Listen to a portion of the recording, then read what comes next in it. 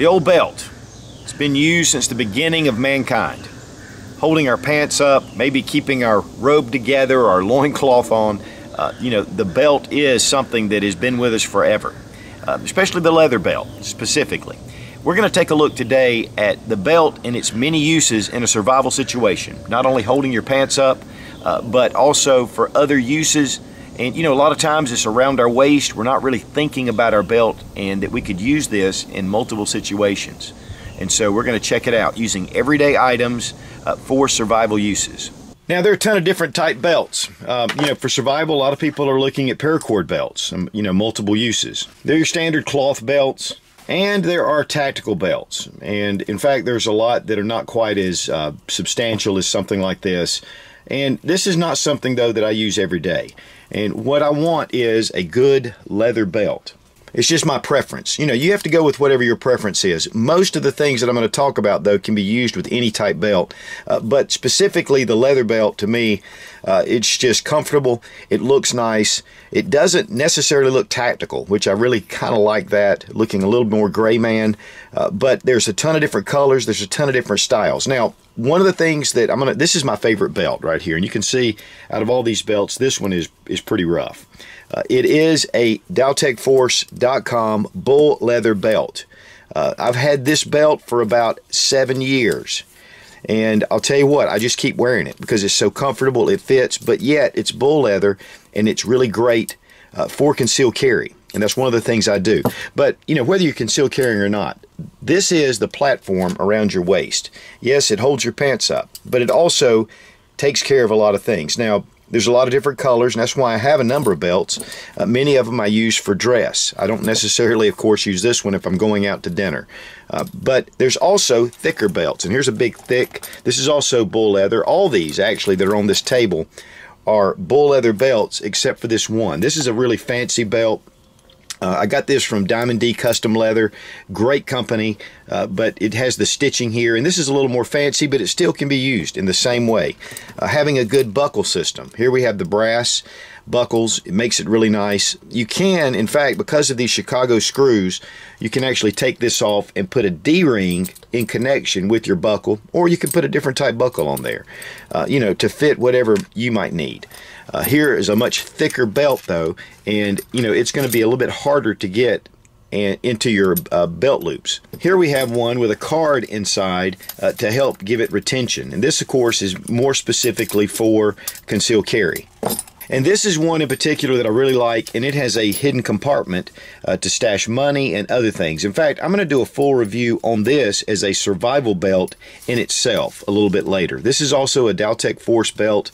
I'm going to have all the links to Daltech Force and to Diamond D Custom Leather, but I'll tell you, the Daltech Force belts, I've been using them, again, for many years, and they're just fantastic belts. The bull leather just has a little more rigidity than your standard cow leather or rawhide. Of course, for my concealed carry, I like to have an inside the waistband holster. Of course, I can carry it appendix carry, or I can go back here to the 5 o'clock. One of the things I will just recommend is not wearing it in the small of your back. It can damage your back if you fall. Plus, it's a little bit more difficult to get to. But this is important because of this this is your platform, and it holds your gun into place. When you're pulling the gun out, it retains the holster. And if you don't have a decent holster, that could be a problem. This also definitely goes with outside the waistband as well. Retaining that holster into place and of course tightening your belt up where you need to. This platform is important. Now, one cue we can take from law enforcement is a belt used to carry multiple items. Maybe you're carrying a fixed blade knife, an extra magazine, flashlight, whatever essentials you need. Maybe the pack's just too much for you to carry in a situation. So here we've got everything around. So, taking that cue from law enforcement, this the way these guys move, it gives you a little more agility. It's a little bit less cumbersome. In the rule of threes, water comes in. At 3 days, you can survive without water. Having a way to carry your water. Now, there's a ton of different methods and even better methods than this old military canteen. But if this is what you've got, with the old Alice clips, you can still attach it to your belt. A lot of different packs have MOLLE attachments just like this. These are pretty thin, but your belt can still go through it. And now you have a way to carry your pack right on your belt. And of course, this is to improvise. if you have no other way. Maybe in my pack, I just can't carry my pack, it's just too much. I can pull this out of my pack, which has all my survival needs in here, and just be able to attach it to my belt. Gives me both hands free. Considering a crisis can happen at any time, and it usually does when you're least prepared.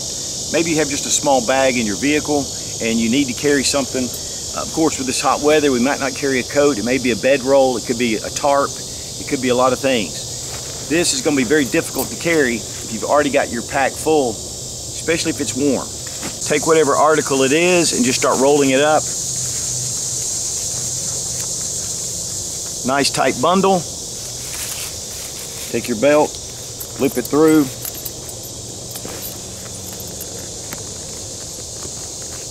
You know, in an emergency situation as well, you may need to add holes to your belt. And you know, you can always buy another belt if you need to, if it's going to save your life. Here we've got this contained. Take the existing strap, and typically these are adjustable, so you can kind of adjust it however you want to. And at least you can carry it with hands free. So while this isn't optimum, it definitely gives me the ability to travel, and I've got everything I need with me. Of course, if you're traveling with food, you know you need to get that food off the ground so certain critters can't get a hold of it. Find an attachment point, take your belt,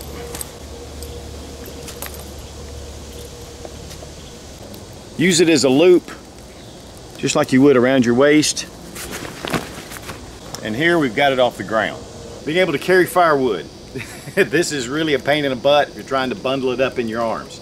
Take it this way and it's secure. Of course, having a bucket to carry that firewood's nice, but if you just have a metal handle and you've got to carry this a long way, that can really wear out your hand. You can either take a belt, wrap it around it,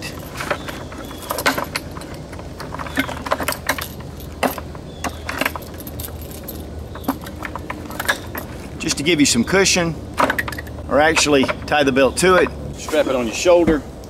Now you can carry it, you got both hands free. Of course, you have a fracture or a broken bone, taking that belt, just using it to hold your arm up, definitely gives you a lot of comfort. The leather makes it nice as well. Improvised tourniquet, you get it above the cut, you got to get it tight enough. The leather binds on itself, so it gives it some friction and it'll hold itself into place, but you've got to apply the pressure. And if someone gets stuck in a pit or gets stuck down in a hole, you can use this to either give them supplies or to pull them out. If you're up in a high spot, you need to help somebody down, you can use this as a lifeline to reach down, help them pull them up, or tie your belt to it, lower items down.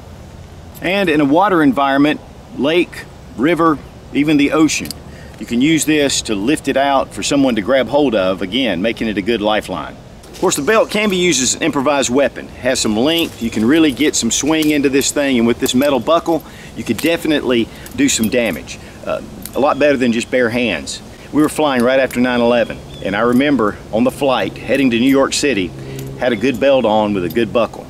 And I thought, if nothing else, I'll pull this belt off and I'll choke the crap out of whoever it is that tries to take this plane down. Okay, I'm a little crazy, but that's just what I was thinking. Of course, the backside of this leather can also be used as a strop to keep your knives and tools sharp. Boiling water, preparing food, you know, you don't know what kind of utensil you may have. This one doesn't have an insulation on it. Here I've got open flame. I need to grab that pot. I can do it with the belt, and that'll give it some insulation. Even much better than a shirt. You can see it's a pretty decent little flame coming out of there. This is gonna get really hot. Again, you just don't know what you're gonna need to cook with. This can also give you a better reach. It may be, you know, 6-8 inches too far even when I jump. But having a belt like this, I can bring it around the tree. That way I've got a hold of whatever I need to get a hold of. If I need to climb this tree, I can't. Yeah, I'm gonna break my neck, so I think you get the idea. The belt can also be used to pull game. Let's say you shot a deer, you need to pull it out of the woods. You have a fallen comrade, someone's injured, you can drag them with this, make a litter if you need to. There are just so many different uses for this belt. Then once the belt is no longer usable as a belt, you can take these pieces and use the leather for a number of different things. In fact, I saw one thing where they took a tool holder, they just cut off pieces like this and drilled it in and used it to put hammer screws and things like that, just like on a regular tool belt. So there's just so many different things you can do with this. And if you've got your old belts, keep them. If you find some old leather belts, it'd be great to be able to do a lot of different things with these very useful items. And guys, if you're looking for a really excellent belt for everyday use, for concealed carry, or for all the things we talked about, DaltechForce.com, I'll have the website down below. Their bull leather belts are the best. And again, I've had this belt for about 6 years. You can check my first review on it. In fact, I'll have that linked down below. It's pretty pathetic. But this is an excellent system. I've really never worn out one of these belts. I've gotten them pretty rough, but they're just excellent. They've never failed me yet. So the leather belt for survival, thumbs way up. Be strong, be of good courage. God bless America. Long live the Republic.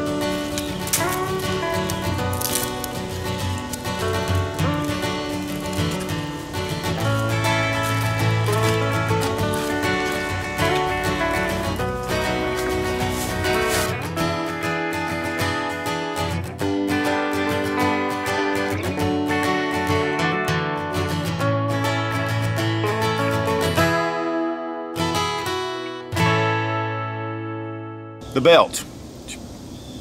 The belt. It's been used. The belt. It's been